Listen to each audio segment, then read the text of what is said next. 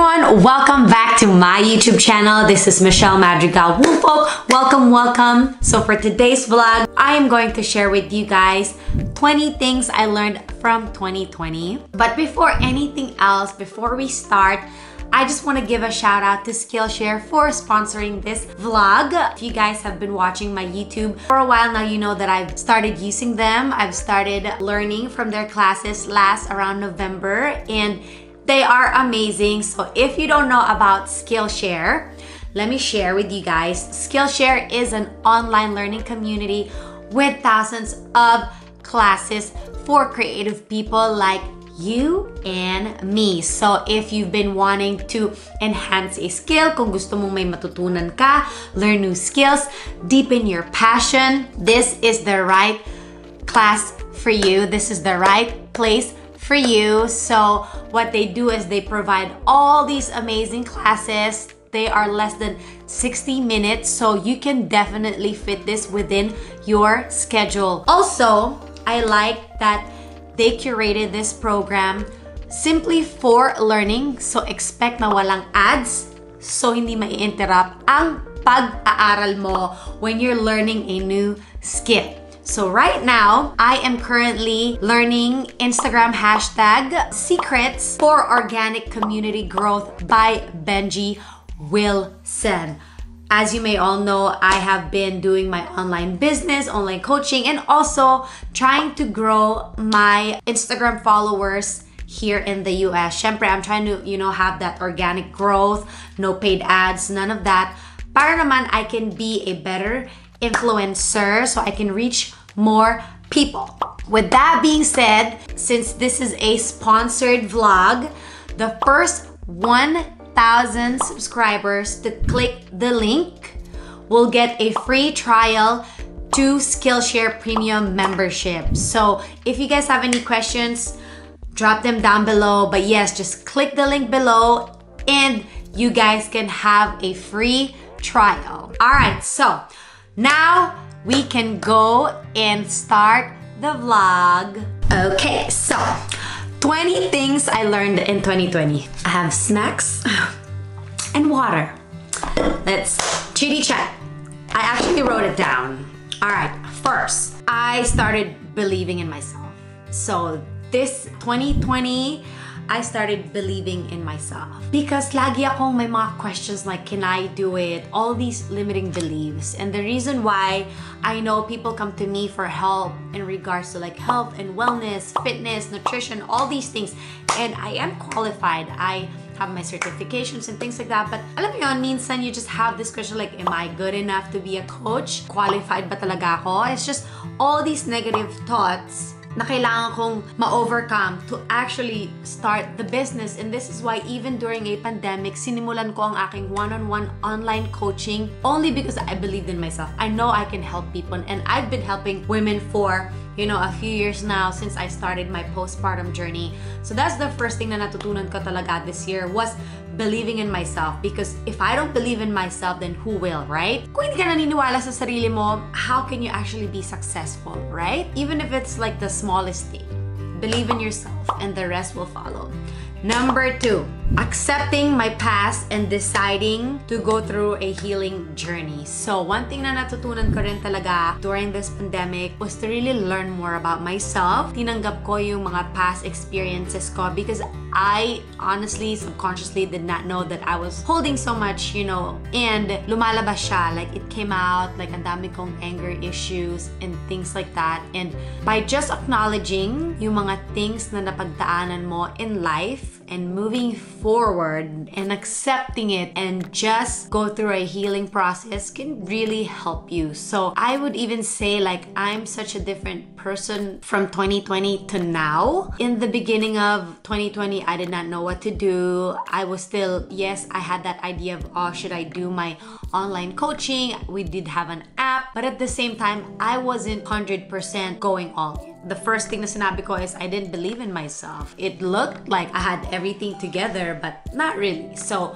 really accepting my past and deciding to like heal myself from it. Number 3, live in the moment. That is really hard, especially this day and age with social media. Everything you know, instant gratification. You want to do this, you want to have all these amazing things. But honestly, what the pandemic has taught me, or 2020 has taught me, is really to live in the moment, because that is the only moment we have. Like when people say you can never get back time, it's freaking true. And it's sad because a lot of people have lost their loved ones during the pandemic last year, and it's just crazy. I am always looking for the next step, like, oh, what can I do? It's good to have a plan, but you also have to live in the moment. It made me realize how important it is to just be surrounded by your family and really experiencing life with your loved ones. What truly makes you happy, living in that moment. Every day is a moment. Number 4, prioritize self-care.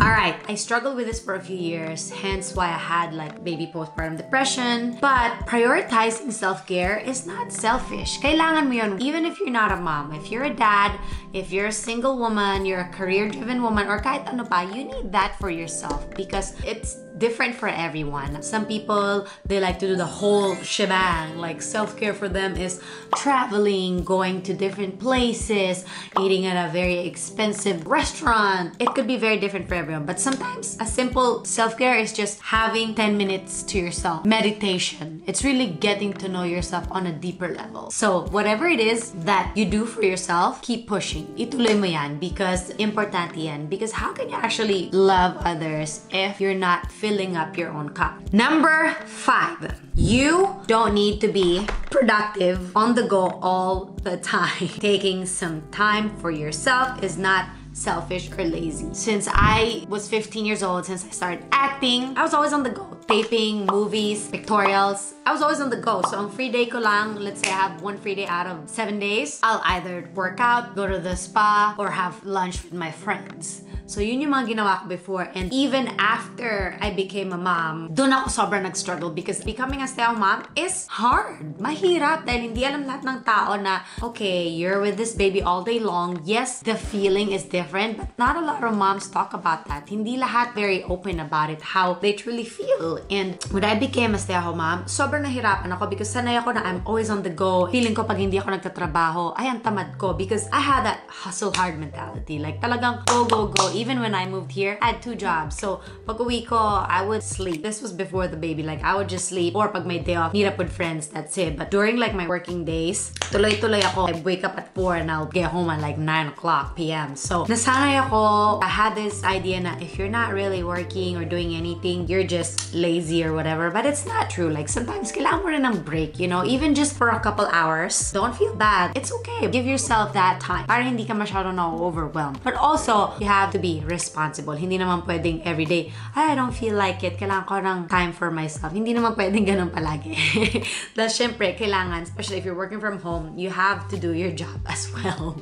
Have always something to look forward to. Gratitude. I would say it before and I would share it to people, but this year has really, natutunan ko yan this year. Every single day now, I've been going through this inner self-healing, letting go, talagang making sure na what are the top 3 things that I'm excited about today. Whether it be, oh, I get to have my coffee, warm. Because before, first year of motherhood, lagi umiyak yung baby mo. Also, minsan malamig na yung kape mo. Even those little things. I get to move. I get to train today. Or, oh, I get to hang out with my spouse or my daughter today. Those little things, pag sinulat mo, they may not mean anything, but actually, yun yung mga pinaka-importanting bagay na dapat bigyan mo ng pansin to like really nurture. It doesn't have to be like grand every single day, but just i-remind mo lang yung sarili mo every single day. Ano bang 3 things that you look forward to for that day? Then, doon magsisimula lahat yan. Syempre, pag sinimulan mo yung sarili mo on a lighter note, imagining things like, oh my gosh, I actually get to train today, you know, instead of, oh my gosh, I'm gonna train today.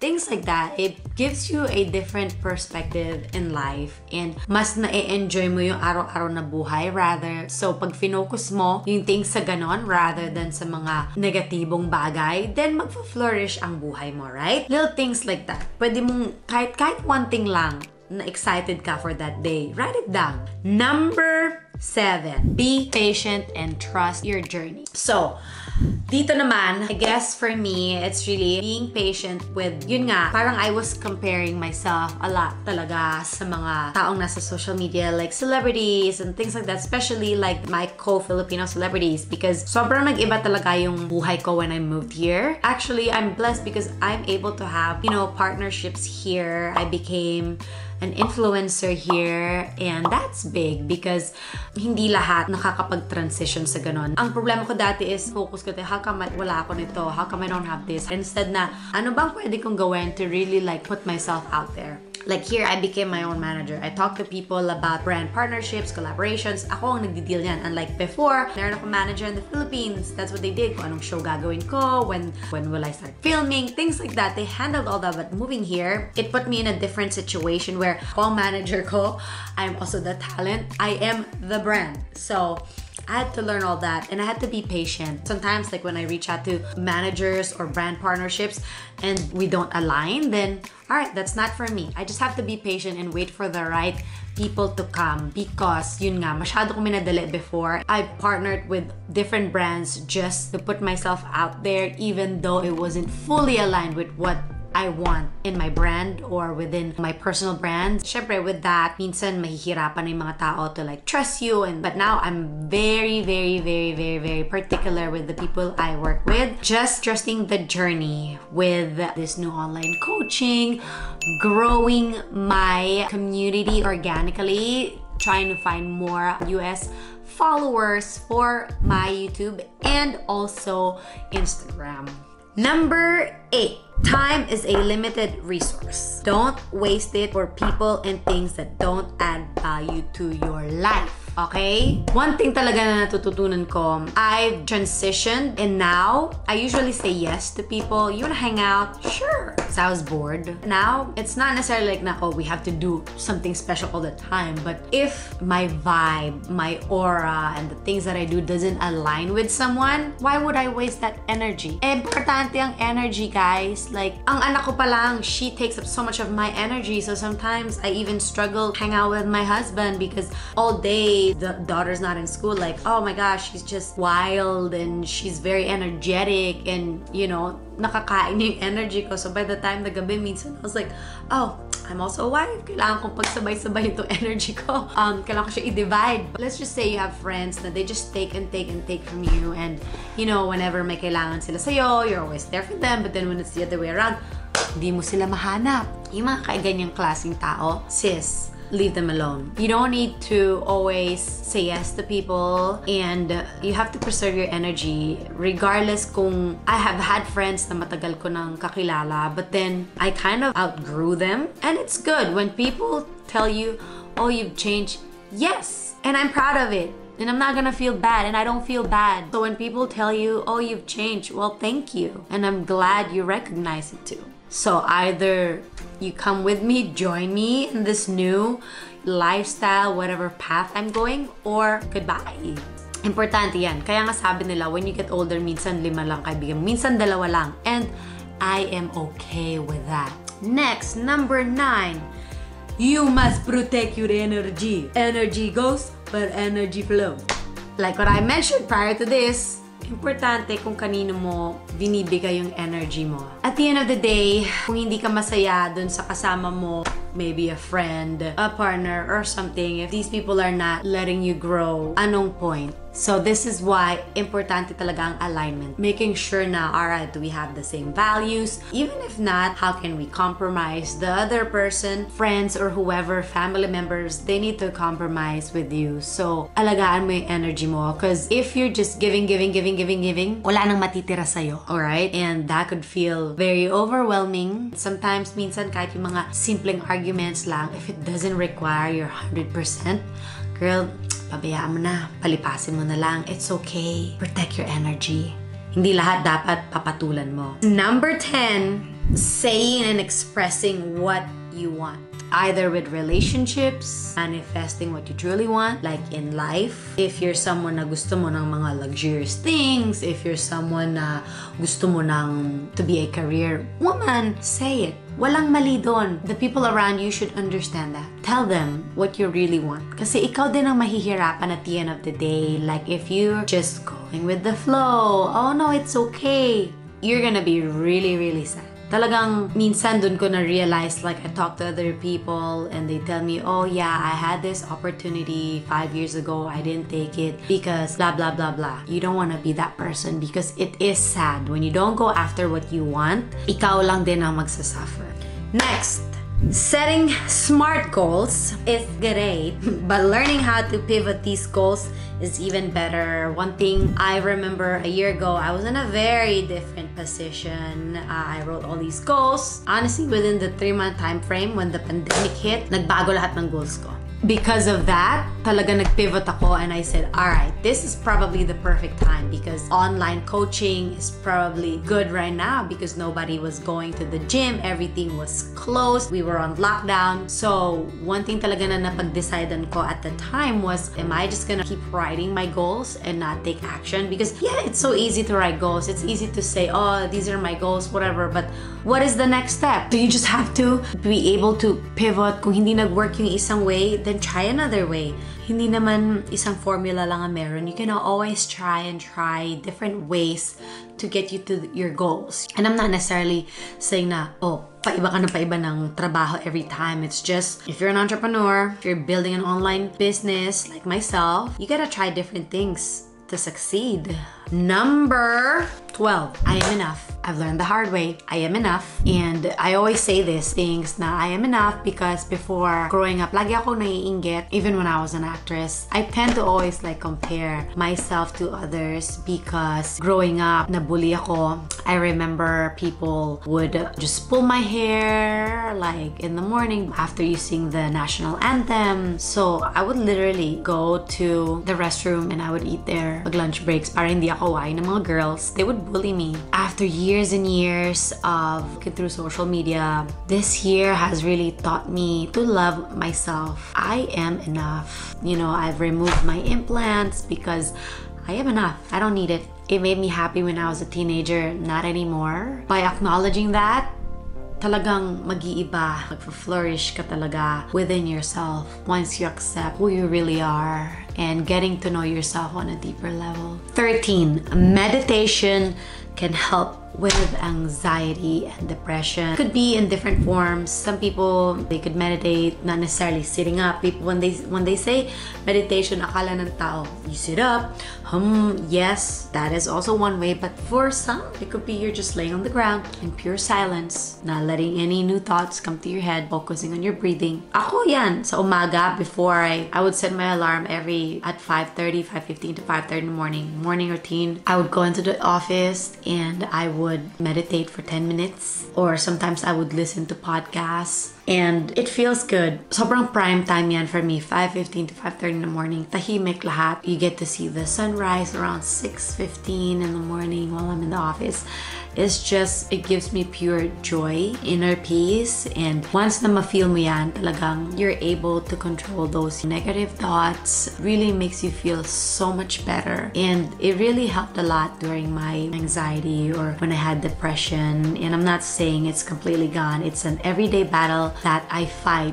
That's why I say this every single day in my stories, in my Instagram. Mindset is everything. You gotta fight through it every single day. I don't wake up just, hindi totoong ganon. Of course, hindi ka naman perfect. Wala naman perfect. I would yell sometimes, bigla akong nagagalit, and I fight through that every single day. Meditation really helps. It calms your mind and your body. 14, acknowledging if I am being reactive or responsive. So this was a very transitional year for me and Troy because, again, I don't know if it was because of the pandemic na everyday kami magkasama, and I knew that from before. I'm not that type of woman, wife, spouse, partner. I've never been with any of my partners before, not 24/7, because I was always on the go. Kahit na nag-live-in ako before, like I would barely see them, and that's how it was for me, and I like that. like I felt empowered, and now it's like, oh my gosh, I'm at home. So feeling ko talagang clash kami, and for the most part, talagang lagi lang ako nagre-react instead of being responsive. Talagang I can go from 0 to 100, but by just me acknowledging that, it really helps a lot. Because some people, they don't know that they tend to be like that, na talagang reactive lang, na pag madami kang triggers, issues, whatever, they always like, fight, galit ka or whatever. But this year, really learning about myself and acknowledging and finding out na okay, for the most part, I'm always being reactive. Kaya minsan talaga magsisigawan kami ng asawa ko. But you know, it's a learning process. If you have these issues as well, I highly recommend to get a counselor, either a solo session therapy or a couples therapy if you guys are having issues. But yeah, that really helped us a lot within our marriage. Also for me, kasi kung hindi mo rin alam na may kailangan baguhin sa sarili mo, then you'll never learn from it. You'll be in denial. Number 15. I can truly do anything I put my mind to. Taking action. Like I mentioned earlier, I was that girl writing all the goals. And then what? Walang action. Okay, let me keep posting whatever and just wait for it to come back. Like now I learned how to be more organized. Yun na nga, taking action, like talagang backing up what I say and what I put. Telling yourself that you can do anything. This happened because I believed in myself this year, that I know I can help people. Alright, next up, having a healthy relationship with money can save you tomorrow and your future. So, yan ang talagang pinag-aaralan ko pa, because I am very gastadora.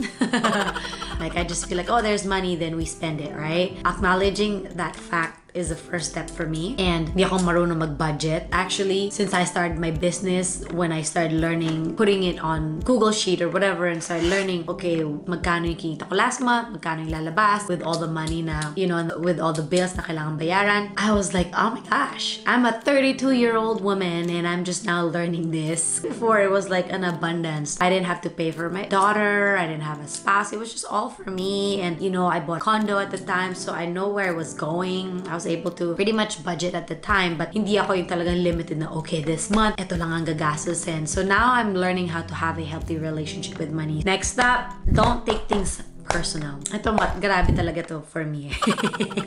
Kasi, minsan talaga kahit naman it's not really meant for me, magre-react. Ayun na naman, that's me being reactive, diba? Like, oy, hoy, feeling mo tina-target mo naman ako. But that's something I need to work on within myself. Kasi nga, marami akong trigger points, and getting to know those trigger points can really help me talaga na minsan, am I being reactive? Or ano ba, tama ba yung narinig ko? Like, not everybody is always attacking you, okay?